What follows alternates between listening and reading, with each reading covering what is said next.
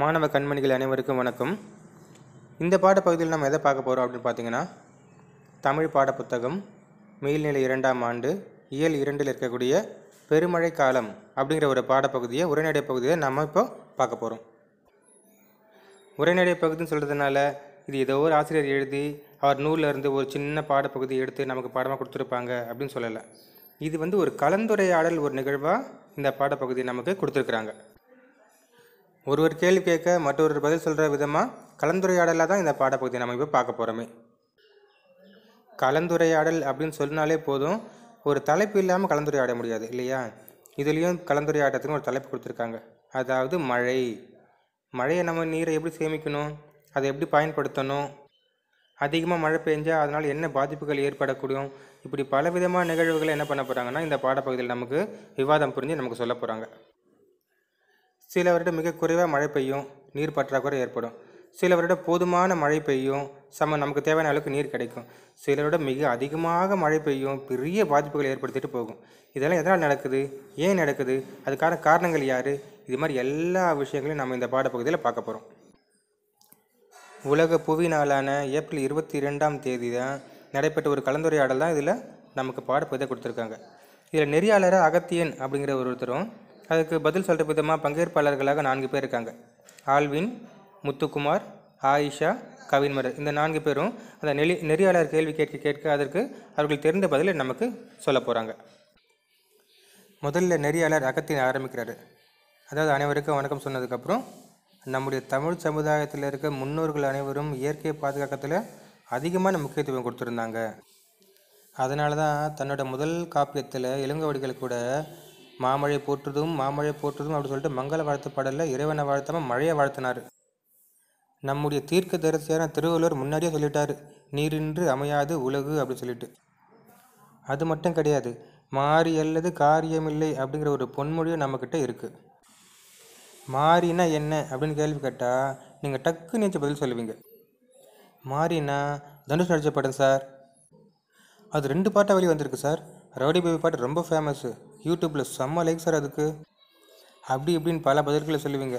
ஆனால் உண்மையான பொருள் அது இல்லை. மாறினா மழை. மழை இல்லாமல் எந்த காரியமும் நடக்காது அப்படிங்கிறது தான் நமது முன்னோர்கள் அப்படி சொல்லிட்டு போயிருக்காங்க. மழை அப்படின்னாலே நமது முன்னோர்கள் ரொம்ப சந்தோஷப்பட்டாங்க.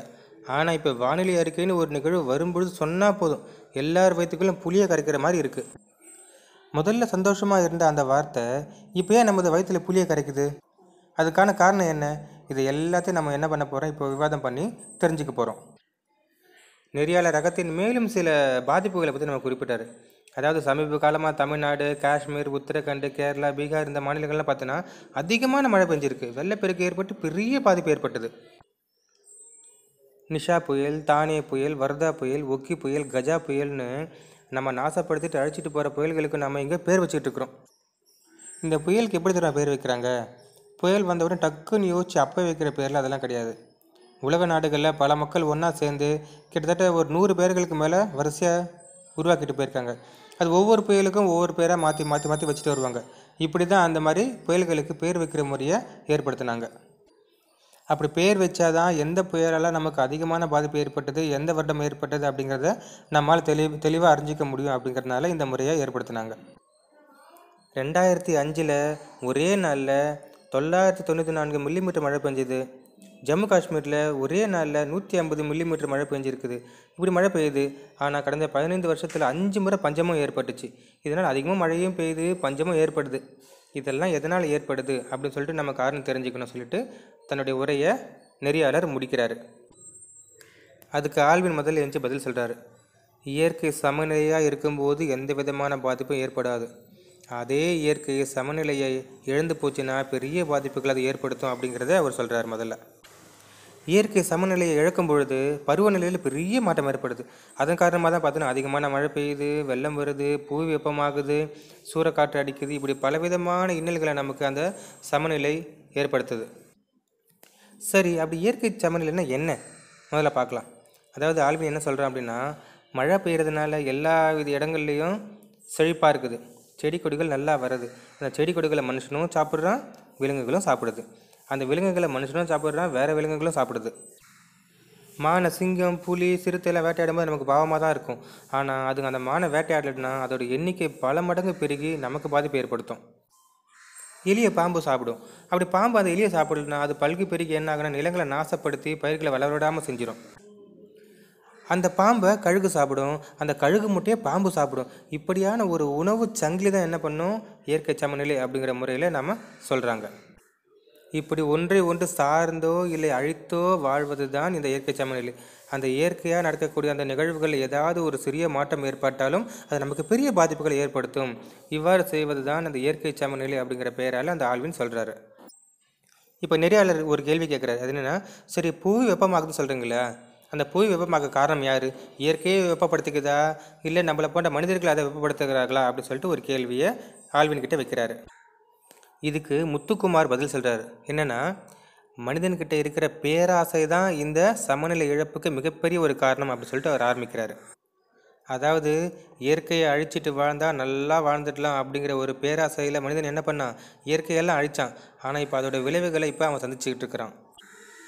முத்துக்குமார் மேல் என்ன சொல்கிறார் அப்படின்னு பார்த்தீங்கன்னா, இந்த புவி வெப்பமடைதல் அப்படிங்கிறது மனிதனே உருவாக்கி கொண்ட ஒரு சிக்கல் அப்படி சொல்லிட்டு இங்கிலாந்தை சேர்ந்த அறிவியல் விஞ்ஞானி டேவிட் கிங் அப்படிங்கிறவர் சொல்கிறதா இவர் நமக்கு எடுத்து கூறுறாரு. அதை மனிதனுடைய காலடி தடமே படாத ஆர்டிக் பனிமலை பகுதியில் கடந்த 30 வருஷங்களில் 4 லட்சம் சதுர மைல்களுக்கு மேலே பனிமலை உருகி போயிருக்கு அப்படிங்கிற ஒரு தகவலையும் அவர் நமக்கு சொல்கிறாரு.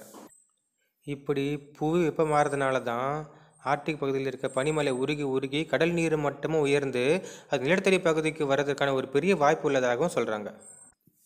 இப்போ நெறியாளர் வேறு கேள்வி கேட்குறாரு. அதாவது புவி வெப்பமாகறதுக்கும் தட்பவெப்பநிலை மாற்றத்திற்கு என்ன சம்பந்தம் அப்படின்னு ஒரு கேள்வி முன் வைக்கிறாரு. அதுக்கு கவின் மலர் பதில் சொல்ல தயாராக இருக்கிறாங்க. இந்த புவி வெப்பமயமானால் தட்பவெப்பநிலையே மாறும். இதற்கு முக்கியமான காரணம் என்னென்னா பசுமை குடில் வாயுன்னு சொல்லுவாங்க. அதுதான் முக்கியமான காரணம். சரி, இந்த பசுமை குடில் வாயுன்னா என்ன பார்க்கலாம் இல்லையா? இது இரு மதிப்பெண் வினாக்களில் கண்டிப்பாக வரக்கூடிய ஒரு கேள்வியாக இருக்கும். அதாவது carbon di oxide, methane, nitrous oxide, ozone, நீர்வாயு இதெல்லாம் சேர்ந்து உருவாக்கக்கூடிய ஒரு வாயு தான் பார்த்திங்கன்னா பசுமை குடில் வாயுன்னு சொல்லுவாங்க. இந்த வாயுக்கள் அனைத்துமே பார்த்திங்கன்னா வெளிவந்து காற்றில் கலந்து புவி வெப்பமடைந்து அதுதான் என்ன பண்ணுறது, தட்பவெப்ப நிலையை மாற்றக்கூடிய ஒரு ஆற்றலாக இருக்குது.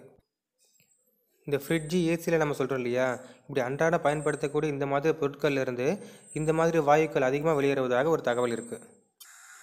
இந்த மாதிரியான செயற்கையான ஆற்றல்களை பயன்படுத்துவதை விட்டுட்டு காற்று ஆற்றல், சூரிய ஆற்றல், ஹைட்ரஜன் ஆற்றல், தாவர ஆற்றல் இது மாதிரி போன்ற ஆற்றல்களை நம்ம பின்பற்றி நடந்தோமே ஆனால் இந்த மாதிரி புவி வெப்பமாகிறத ஓரளவாச்சும் நம்மளால் குறைக்க முடியும் அப்படின்னு சொல்லிட்டு கவின் மலர் ஆணித்தனமாக சொல்கிறாங்க. நெறியாளர் மற்றொரு கேள்வி வைக்கிறாரு. இந்த உலக நாடுகள்லாம் சேர்ந்து புவி வெப்பமடைகிறத தடுக்க ஏதாவது நடவடிக்கை எடுத்திருக்காங்களா, அதுக்கு ஏதாவது திட்டம் தீட்டியிருக்காங்களா அப்படிங்கிற மாதிரி ஒரு கேள்வியை முன்வைக்கிறாரு. அதுக்கு ஆயிஷா பதில் சொல்ல ஆரம்பிக்கிறாங்க.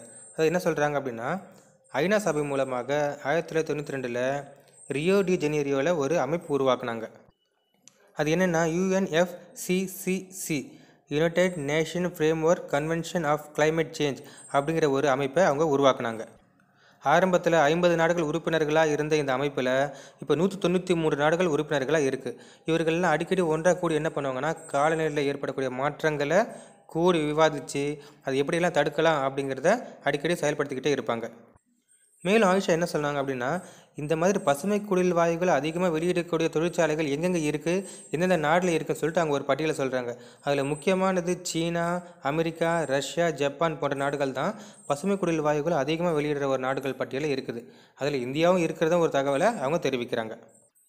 இப்போ நெறியாளர் மீண்டும் ஒரு கேள்வி வைக்கிறாரு. அது என்னென்னா, சரி இந்த புவி வெப்பமாகுது சொல்கிறீங்க இல்லையா, அது எப்படி தடுக்கிறது, அதனால் பின்விளைவுகள் என்னென்ன வரும் அப்படிங்கிறத யாருன்னா சொல்லுங்கள் சொல்லிட்டு என்ன பண்ணுறாரு, ஒரு கேள்வி முன் வைக்கிறாரு. அதுக்கு ஆயிஷா என்ன பதில் சொல்கிறாங்க அப்படின்னு பார்த்தீங்கன்னா, கடந்த 110 வருடங்களில் 2009ஆம் ஆண்டு மிக மிக வெப்பமான ஒரு ஆண்டாக இந்திய வானிலை ஆய்வு மையம் அறிவிச்சதாக சொல்கிறாங்க. இப்படியே வெப்பம் அதிகரித்து கொண்டே போனால் என்ன ஆகும்னா இன்னும் 50 வருடங்களில் 200 கோடி மக்கள் கடலில் மூழ்கக்கூடிய ஒரு அபாயம் இருக்குது அப்படின்னு சொல்லிட்டு எச்சரிக்கை விடுத்திருக்கிறதா சொல்கிறாங்க. இதே கேள்விக்கு முத்துக்குமார் பதில் சொல்கிறாரு. உலகத்தில் இருக்க நிலப்பரப்பில் மூன்றில் 2 பங்கு நீரால் சூழ்ந்து தான் இருக்குது உலகம். அப்படி இருந்தும் தண்ணீர் பற்றாக்குறையோடு தான் 43% மக்கள் வாழ்ந்துகிட்டு இருக்கிறாங்கன்ற ஒரு புள்ளி விவரத்தை அவர் கொடுக்குறாரு. இப்படி இயற்கை வளங்களை தேவைக்கு அதிகமாக பயன்படுத்துறதுனால்தான் இயற்கை சமநிலை குலைந்து பேரிடர் பாதிப்புகள் ஏற்படுதுன்னு சொல்லிட்டு ஒரு ஆணித்தனமான ஒரு கருத்தையும் முத்துக்குமார் முன்வைக்கிறார். நெறியாளர் வேறொரு கேள்வியை முன்வைக்கிறார். சின்ன சின்ன மழைத்துளிகளாக சேர்த்து வச்சு பாதுகாத்து வையுங்க அப்படின்னு சொன்ன காலம் போயிட்டு இப்போ பெரிய மழைகளால் அதிகமான பாதிப்புகள் ஏற்படுத்துது. இது அழிவுக்கு ஒரு காரணமாக இருக்குமோ அப்படிங்கிற ஒரு ஐயத்தனமான ஒரு கேள்வி கேட்குறாரு. இதுக்கு முத்துக்குமார் பதில் சொல்கிறாரு. இதுக்கெல்லாம் காரணம் யார் நினைக்கிறீங்க? நம்ம தானே. அதாவது இயற்கைன்றது என்ன தெரியுமா, அதோட துன்பங்களுக்கு அதுவே ஒரு வடிகால் தேடிக்கும். அதாவது தாங்கிட்ட குளம், குட்டை, ஏறு, ஆறு, வடிகால், வாய்க்கால்னு போல வெள்ளச்சமவெளிகள் பலவிதமான தடுப்பு கருவிகளை அதுவே உருவாக்கி வச்சுருந்தது. ஆனால் நம்ம தான் என்ன பண்ணிட்டோம், அதை தடுத்து அதுக்கு உள்ளே நுழைஞ்சு நீர்நிலைகளை அழிச்சிட்டு அதுக்கு நடுவில் என்ன பண்ணுறோம், குடியிருப்பு, தொழிற்சாலை, கல்வி நிறுவனம் போன்றவங்களை உருவாக்கி அதை நம்ம என்ன பண்ணிட்டோம், தூண்டி விட்டுட்டோம். இப்போ அது என்ன பண்ணி வெடிச்சு சிதறி நமக்கு பாதிப்புகளை ஏற்படுத்துதுன்னு சொல்லிட்டு சொல்கிறாரு. அகன்ற முறையில் ஓடக்கூடிய நீர் வழிப்பாதைகளை நம்ம என்ன பண்ணுறோம், அதை தடுத்து சின்ன வழிப்பாதையை ஆக்கி விடுறோம். அது கொடுக்கல நம்ம வீடை கட்டுறோம், கல்வி நிறுவனங்களை கட்டுறோம், தொழிற்சாலைகளை கட்டுறோம். மேலும் திடக்கழிவுகளையும் நெகிழி பைகளையும் போட்டு அது போகிற வழிகளை முழுசாக அடைக்கிறோம். அதனால் அது போக இடம் இல்லாமல் பெரிய வெள்ளப்பெருக்காக ஏற்பட்டு நமக்கு பாதிப்பு ஏற்படுத்துதுன்னு சொல்லிட்டு ஒரு கருத்தை அவர் சொல்கிறார். இதனால தான் பெருமழை காலங்களில் பெருநகர பகுதிகளில் வீடுகளில் நீர் புகுந்து பெரிய பாதிப்புகளை ஏற்படுத்துகிறது. நெறியாளர் மற்றொரு கேள்வியை முன்வைக்கிறார். வெள்ளச்சமவெளின்னு சொன்னீங்க இல்லையா, அந்த வெள்ளச்சமவெளின்னு என்ன? அந்த வெள்ளச்சமவெளி வெள்ளப்பெருக்கை கட்டுப்படுத்தக்கூடிய ஆற்றல் அதுக்கு இருக்கா அப்படிங்கிற ஒரு கேள்வி முன்வைக்கிறார். இப்போ வெள்ளச்சமவெளி அப்படின்னா என்னென்னு பார்த்தீங்கன்னா, ஆறுகள் தான் ஓடுகின்ற நீரோட்ட வழியிலே தானாக உருவாக்கி கண்ட ஒரு காப்பரம் தான் இந்த வெள்ளச்சமவெளி. ஆற்றில் மிகுதியாக நீர் கரை புரண்டு வரும்பொழுது பார்த்திங்கன்னா அது கூடவே சில பொருட்களையும் அடிச்சுக்கிட்டு வரும். அப்படி அடிச்சுக்கொண்டு வரக்கூடிய பொருட்கள்லாம் பார்த்திங்கன்னா ஆற்றோட இரு பக்க கரைகளிலையும் ஒரு தங்க வச்சிடும். இதுக்கு என்ன பேர்னா ஆற்றங்கரை படிவு அப்படிங்கிற ஒரு பெயர் இருக்குது. இந்த ஆற்றங்கரை படிவு என்ன பண்ணுன்னா, மிகுதியான மழை பெய்கிற காலத்தில் நீர் அதிகமாக வரும்பொழுது நீர் அதுக்குள்ளே தானாக உறிஞ்சிக்கும். கொஞ்சம் அதிகமாக உறிஞ்சிக்கிறதுனால வெள்ளப்பெருக்கு ஏற்படுவதை தடுக்கும், நீர் மாசடைவதையும் தடுக்கும், மண்ணரிப்பு ஏற்படுவதையும் தடுக்கும், வறட்சி காலங்களுக்கு தேவையான நீரை உள்ளே தேக்கியும் வச்சுக்கும். இது மாதிரி பலவிதமான நன்மைகளை இந்த ஆற்றங்கரை படிவு நமக்கு தருதுன்னு சொல்லிட்டு என்ன பண்ணுறாங்க சொல்கிறாங்க. இந்த ஆற்றங்கரை படிவு என்றால் என்ன, அதோட பயன்கள் என்ன அப்படிங்கிறதையும் நீங்கள் கொஞ்சம் வினாவுக்கு தகுந்த மாதிரி படித்து வச்சுக்கோங்க. நெறியாளர் இன்னொரு கேள்வி கேட்குறாரு. அப்போ ஆற்றுல பாறைகள் திரிகிற அளவுக்கு மணல் அள்ளதுனால தான் இப்போ வெள்ளச்சமவெளிகள் அழிஞ்சு போச்சா அப்படின்னு ஒரு கேள்வி முன்வைக்கிறாரு. இந்த கேள்விக்கு கவின்மலர் பதில் சொல்கிறாங்க. தமிழகத்தில் நிலப்பரப்பில் விடுதலைக்கு முன்பு வரைக்கும் பார்த்திங்கன்னா ஏறத்தாழ 56 நீர்நிலைகள் இருந்துச்சு. இந்த குளம், குட்டை, ஏரி எல்லாம் சேர்ந்து சொல்கிறோம். ஆனால் இப்போ அது 20,000 குறைஞ்சி போச்சு சொல்கிறாங்க. சென்னை, மதுரை போன்ற மாநகரங்களை சுற்றி மட்டும் ஏறத்தாழ 500 ஏரிகள் இருந்துச்சான். ஆனால் இப்போ அது எல்லாமே காணாமல் போயிடுச்சுன்னு சொல்லிட்டு ஒரு அதிர்ச்சிகரமான ஒரு தகவலை கவின்மலர் வெளியிடுறாங்க. இதனால் லட்சக்கணக்கான மக்கள் பாதிக்கப்படுறாங்க. நிலத்தடி நீர் குறையுது, பல ஏக்கர் நிலங்கள் பாதிக்கப்பட்டிருக்கிறது. ஆண்டுக்கு ஆண்டு என்ன பண்ணுது, நிலத்தடி நீர் மட்டும் குறைஞ்சிட்டே போகிறதுக்கு ஒரு முக்கியமான காரணம் ஆற்றுல மணல் எடுக்கிறது தான் அப்படிங்கிற ஒரு முக்கியமான காரணத்தை அவங்க சொல்கிறாங்க. இந்த மணல் அள்ளுவதற்கான முக்கியமான ஒரு பெரிய விளைவு, எதிர் விளைவு என்னன்னு பார்த்தீங்கன்னா வேளாண்மை தொழில் அழிஞ்சு போகிறதா ஒரு முக்கியமான ஒரு காரணமாக இருக்குது. எதிர்காலத்தில் உணவு பற்றாக்குறை ஏற்படுவதற்கு இது ஒரு முக்கியமான காரணம் அமையும் சொல்லிட்டு கவின்மலர் சொல்கிறாங்க. இதே கேள்விக்கு ஆளின் பதில் சொல்கிறாரு. அது வளர்ந்த நாடுகளில் பார்த்திங்கன்னா இந்த வெள்ளப்பெருக்கு காலத்தில் விழிப்புணர்வை முன்னாடி ஏற்படுத்துகிறாங்க, நீர்நிலைகளை முறையாக பராமரிக்கிறாங்க, அதுக்கான முன்னெச்சரிக்கை நடவடிக்கைகள் எடுக்கிறாங்க. இதனால் அங்கே பொருள் இழப்பு ஏற்பட்டாலும் உயிரிழப்பு ஏற்படாத அளவுக்கு அந்த வளர்ந்த நாடுகள் பார்த்துட்ருக்குறாங்க சொல்லிட்டு ஒரு சொல்கிறாரு. ஆனால் நம்ம நாட்டில் பார்த்திங்கன்னா வெள்ளப்பெருக்கு ஏற்பட்ட பிறகு தான் அது எப்படி தடுக்கிறதுக்கான என்ன வழிமுறை அப்படிங்கிற திட்டம் கூடுவதற்கு ஒரு குழுவை அமைச்சு செயல்படுத்துகிறாங்க. வளர்ந்த நாடுகளை போல் முன்கூட்டியே திட்டமிட்டால் பெருமளவு பொருள் சேதத்தையும் தடுக்க முடியும், உயிர் சேதத்தையும் தடுக்க முடியும் சொல்லிட்டு ஒரு வழிமுறையை சொல்கிறாங்க. நெறியாளர் என்ன சொல்கிறேன்னா வேற ஒரு கேள்வி கேட்குறாரு. இந்த மாதிரி முக்கியமான பேரிடர் காலங்களில் அதை தடுக்கிறதுக்கு ஏதாவது அமைப்பு முறை ஏதாவது நாட்டில் உருவாக்கி இருக்கிறாங்களா உலகத்தில் அப்படிங்கிற ஒரு கேள்வியை வைக்கிறாரு. நம்முடைய நடுவண் அரசு என்ன பண்ணுச்சுன்னா 2005 டிசம்பர் 23 அன்று தேசிய பேரிடர் மேலாண்மை ஆணையம் அப்படிங்கிற ஒரு ஆணையத்தை உருவாக்குனாங்க. அது எதுக்காக அப்படின்னா புயல், வெள்ளம், நிலநடுக்கம், வறட்சி, சுனாமி, நிலச்சரிவு, தீ விபத்து, சூறாவளி போன்ற காரணங்களால் பெரிய உயிரிழப்புகள் ஏற்படும் இல்லையா, அதெல்லாம் தடுக்கும் விதமாகவும் அதற்கு பாதுகாப்பு அளிக்கும் விதமாகவும் பிற மக்களுக்கு உதவுவதற்காகவும் என்ன பண்ணாங்க, இந்த ஆணையத்தை நடுவண் அரசு உருவாக்குனதா ஆயிஷா சொல்கிறாங்க. இந்த பேரிடர் மேலாண்மை குறித்த வினாவும் தேர்வில் இடம்பெறுவதற்கு அதிகமான வாய்ப்புகள் இருக்குது. நெறியாளர் ஒரு கேள்வி கேட்குறாரு. என்னென்னா, இந்த மாதிரி பேரிடர் மேலாண்மை குழுங்கிறது ஒரு சில இடத்து மட்டும்தான் இருக்கா, இல்லை எல்லா இடங்கள்லையும் இருக்குதா அப்படிங்கிற ஒரு கேள்வி வைக்கிறாரு. அதுக்கு ஆயிஷா என்ன சொல்கிறாங்கன்னா, இது குறிப்பிட்ட ஒரு மாநகராட்சியில் மட்டும் இல்லாமல் மாநிலம், மாவட்டம், ஊராட்சி, சிற்றூராட்சி, பேரூராட்சின்னு எல்லா விதமான இடங்கள்லையும் இந்த குழுக்கள் போய் செயல்பட்டு அது பேரிடர் காலங்களில் உதவி செய்கிறாங்கன்னு சொல்லிட்டு ஒரு தகவலை சொல்கிறாங்க. சரி, இந்த பேரிடர் காலங்களில் நம்ம தற்காலத்துக்கு கொள்ளக்கூடிய முக்கியமான முன்னெச்சரிக்கை நடவடிக்கைகள் என்னென்ன அப்படின்ட்டு நெறியாளர் ஒரு கேள்வி கேட்குறாரு. இதற்கு முத்துக்குமார் தொடர்ந்து ஒவ்வொரு பாயிண்ட்டாக அடிக்கிட்டே வர்றார். என்னென்னா, பேரிடர் காலங்களில் என்ன பண்ணணும்னா, அதை தாங்கக்கூடிய அளவுக்கு புதிய கட்டுமானங்களை கொண்ட இல்லங்களை நமக்கு அமைக்கணும், இல்லை தொழிற்சாலைகளை அமைக்கணும், இல்லை கட்டிடங்களை அமைக்கணும் சொல்கிறாரு. நீர் வழிப்பாதைகளை முறையாக நம்ம பாதுகாக்கணும். அதற்கான தெளிவான வரைபடம் கொண்டு அதை நம்ம உருவாக்கணும். அதை மேலும் பராமரிச்சுக்கிட்டே இருக்கணும். காடுகளை அதிகமாக வளர்க்கணும். இதற்காக என்ன பண்ண, மண்ணரிப்பை தடுக்கும், நிலச்சரிவை தடுக்கும்ன்ட்டு கடல் ஓரங்கள்லேயும் சதுப்பு நிலங்களை நம்ம மேலும் வளர்க்கணும் சொல்லிட்டு ஒரு தகவலை அவர் சொல்கிறாரு. பேரிடர் காலங்களில் என்ன பண்ணணும், என்ன பண்ணக்கூடாது அப்படிங்கிறத கவின்மலர் என்ன சொல்கிறாங்க. அதாவது முதல்ல நம்ம பயப்படாமல் இருக்கணுமா. ஐயோ தண்ணி வந்துடுச்சு, நிலநடுக்கம் வந்துடுச்சு, புயல் வரப்போகுது அப்படி சொல்லிட்டு ஒரு எச்சரிக்கை நமக்கு சொல்லுவாங்க. அது சொல்லும்பொழுது நம்ம பெரிய பதட்டம் அடையாமல் இருக்கணும்னு சொல்லிட்டு முதல் கருத்தாக சொல்கிறாங்க. வானிலை ஆராய்ச்சி மையம் கூறுகிற தகவலுக்கு ஏற்ப நம்ம பாதுகாப்பு நடவடிக்கைகளை முன்கூட்டியே நம்ம செஞ்சு வச்சுக்கணும். புயல், மழை, சூறாவளி, சுனாமி போன்ற முன்னெச்சரிக்கை நடவடிக்கைகளுக்கு ஏற்ப நம்முடைய நடவடிக்கைகளை நம்ம என்ன பண்ண மாற்றிக்கணும். தேவையில்லாதவங்க சொல்கிற வதந்திகளை முக்கியமாக நம்பவே கூடாது. பேரிடர் ஏற்பட போது சொல்லிட்டு முன்கூட்டியே நம்ம சொல்லிட்டா அதுக்கு தேவையான மீட்பு நடவடிக்கைகள், முன்னெச்சரிக்கை நடவடிக்கைகள், பாதுகாப்பாக இருக்கிறதுக்கு நடவடிக்கைகள், எங்கெங்கே தங்க வைக்கிறது, எத்தனை மருத்துவ குழு அமைக்கலாம், எங்கெங்கே அவங்க தங்க வைக்கலான்ற எல்லா விதமான செயல்பாடுகளையும் முன்கூட்டியே நம்ம திட்டமிட்டு வழிவகை செஞ்சு வச்சுக்கணும். உணவு பற்றாக்குறை ஏற்படாத வண்ணம் நம்ம தேவையான தானியங்களை முன்கூட்டியே சேர்த்து வச்சுக்கணும். அதை மக்களை போய் சென்றடையவும் செய்யணும். இப்படின்னு பல்வேறு கருத்துக்களை கவின்மலர் முன்வைக்கிறாங்க. இது சம்மந்தமாக ஆயிஷாவும் சில கருத்துக்களை சொல்கிறாங்க. இந்த மாதிரி ஆயிஷா மேலும் சில கருத்துக்களை சொல்கிறாங்க. அதாவது பேரிடர் காலங்களும் போது என்ன பண்ணுறாங்கன்னா, அரசு நிறுவனங்களாக இருந்தாலும் சரி, தொண்டு நிறுவனங்கள், தன்னார்வ குழுக்கள், தனி மனிதர்கள், மாணவர்கள் என பல தரப்பினர் என்ன பண்ணுறாங்க, எல்லாம் ஒன்றிணைந்து செயல்பட ஆரம்பிக்கிறாங்க. அது மக்களுக்கு பெரிய உதவிகரமாகவும் அமையுது.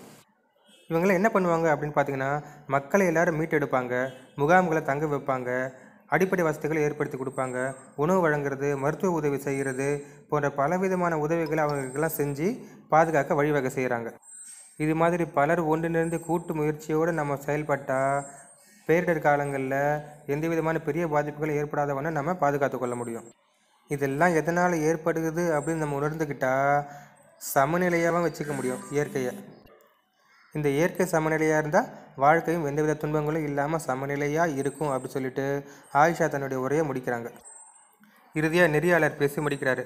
அதாவது அவர் என்ன பேசுகிறாருன்னா, புயலாலேயோ மழையாலேயோ இல்லை பெரிய வெள்ளத்தாலேயோ இயற்கை சமநிலை இழக்குது, புவி வெப்பமயமாகுது, இயற்கை வளங்களை என்ன பண்ணு அழிக்குது. இதெல்லாம் நடக்காமல் நம்ம தடுக்கணும் இல்லையா. நீர் வளங்களை பாதுகாக்கணும், விவசாயத்தை பாதுகாக்கணும், இயற்கையை பாதுகாக்கணும். அதுக்கு தக்க நடவடிக்கைகள் நம்ம என்ன தொடர்ந்து மேற்கொண்டுகிட்டே வரணும். இதையெல்லாம் தொடர்ந்து நம்ம விவாதிச்சுக்கிட்டே போனால் இன்னும் பல நேரங்கள் ஆகும். அதனால் இத்தோடு நம்ம நிகழ்ச்சியை முடிச்சுக்கலாம் அப்படின்னு சொல்லிட்டு நெறியாளர் இந்த நிகழ்ச்சி முடிச்சு வைக்கிறாரு. நாம் முடிஞ்ச அளவுக்கு இயற்கையை சீரழிக்காமல் இருப்போம், நீர் வழிப்பாதைகளை அடைக்காமல் இருப்போம், நெகிழிகளை கண்ட இடத்துல போடாமல் இருப்போம், குப்பைகளையும் அடுத்தவங்க வீட்டில் போடாமல் இருக்கலாம், வாகனங்களை பராமரித்து அதிக அளவு புகை வெளியிடாமல் பார்த்துக்கலாம், காடுகளை அழிக்காமல் பார்த்துக்கலாம், இந்த ஏசி, ஃப்ரிட்ஜு போன்ற கருவிகளை குறைந்த அளவு பயன்படுத்துகிற மாதிரி பார்த்துக்கலாம், ஆற்றுலேருந்து அதிக அளவு மணல் எடுத்து வெள்ளப்பெருக்கு ஏற்படாத அளவு நம்ம பாதுகாக்கலாம். பேரிடர் காலங்களில் நம்மால் முடிஞ்ச அளவுக்கு பிறருக்கு உதவி செய்யலாம். இத்தகைய நடவடிக்கைகள்லாம் மேற்கொண்டால் நம்ம இந்த பேரிடர் மேலாண்மை மூலமாக பணிகளை மேற்கொண்டமான எத்தகைய துன்பங்களிலிருந்து நம்ம பாதுகாத்து கொள்ள முடியும் என்று நன்றியோடு விடைபெறுகிறேன். நன்றி, வணக்கம். குரல் நா. கோபி, அரசு மேல்நிலைப்பள்ளி, GKM காலனி, சென்னை 82.